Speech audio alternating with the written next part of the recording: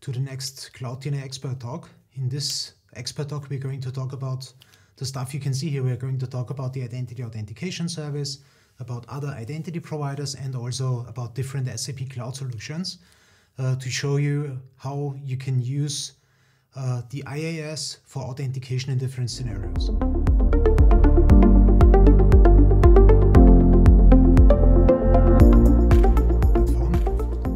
Welcome to the next expert talk from CloudDNA. This expert talk is about BTP security again, and this time we will focus on the Identity Authentication Service. So we will be in the BTP, of course, and the Identity Authentication Service is more or less doing the authentication for you. So Identity Authentication Service is provided to you by SAP, so you cannot or you shouldn't instantiate it on your own. And you have something called a tenant. So you have an IAS, which is the Identity Authentication Service.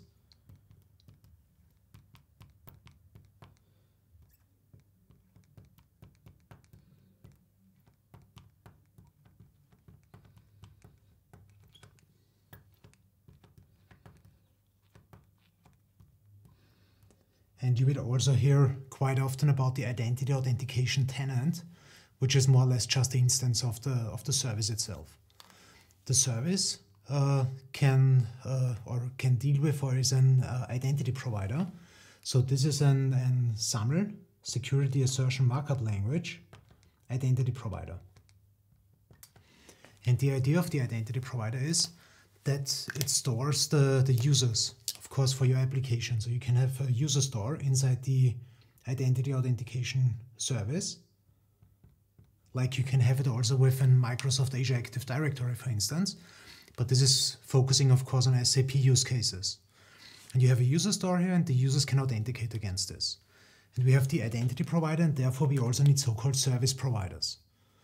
And if you go here, we can have the BTP itself, the sub-account in the BTP. So we have the SAP Business Technology Platform here on the sub-account level. And the sub-account is in the role of the SAML service provider. SAML SP, which is service provider. And this connects to the identity provider.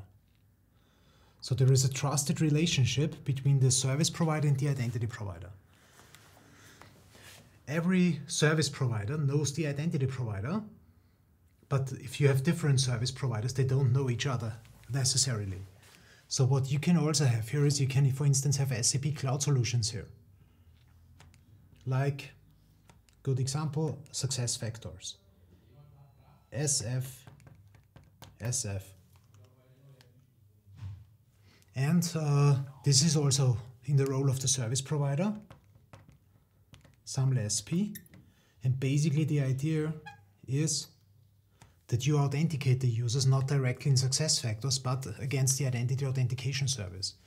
And that with the Identity Authentication Service, you can also achieve a single sign-on across multiple SAP Cloud and on-premise applications, web-based of course, because we don't have SAP GUI support, but it should be web-based. And therefore we have an entrusted relationship, a trust here. And what's happening is we have to establish this. So we have to exchange some metadata. You can also read about this in our book on SAP BTP Authorizations and Security. But basically the idea behind this is if you have a user that wants to access either the BTP or also SuccessFactors or any other cloud solution. This can also be a non-SAP cloud solution. So we are using HTTPS here to access these solutions as a protocol. And if you access the system, you need to be authenticated. And this authentication is not happening here, but it is delegated to the Identity Authentication Service, so to the identity provider. Therefore, in the first step, you will be redirected to the Identity Authentication Service. So you have a redirect here, but this is not directly done from the front end. It is done by the SAP account that you would like to access. So it redirects you in the first step. So this is the first one. You try to access here. Just a second. Then you get the redirect to the Identity Authentication Service. You authenticate against the service with your username and your password. And then you get back an SAML response containing all your group assignments and also the information, of course, if you're authenticated or not. And finally, you can access the solution itself. So you get a response with this ticket. So in the response, you get a ticket back. And with this, you can then access the cloud solution. And you can also use this ticket without an additional logon to also access the SuccessFactors system. So you can also access this one if you would like, without re-authenticating. So this is just doing the authentication. The authorization, which means the check if you have the correct permissions in the system, this is still done here inside the systems. So the authorization check is done either in the SAP account here or in the SuccessFactors or in the S/4HANA Cloud or whatever system you have. And that's basically the idea of the Identity Authentication Service. The Identity Authentication Service, on the other hand, can not only store the users in the service itself, but it can also act as a proxy. So with the IAS, you can also access, for instance, another SAML identity provider, like, for instance, Azure Active Directory. So coming from Microsoft, this is something we see quite often in the real world, in customer scenarios. So they use Azure Active Directory, but you can delegate the authentication. So you try to authenticate here, you're redirected to the IAS redirects you to Azure Active Directory, there you are authenticated and everything is going back here and you can then access the different SAP systems. The advantage of this is that you can connect multiple identity providers here in this so-called proxy mode. So we are using a proxy mode here. So this is acting as a proxy in this case. So we just switch the roles here. The Identity Authentication Service becomes the client, so the service provider, and this would then be the identity provider.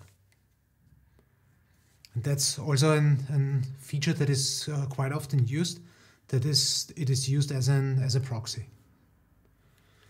Yeah, and that's for an overview all I wanted to show you in this expert talk on the Identity Authentication Service.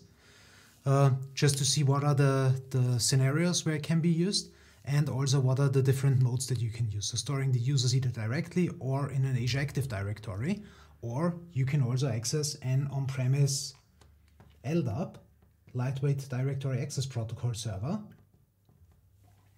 But this will be handled in more detail in another expert talk. So thanks for watching.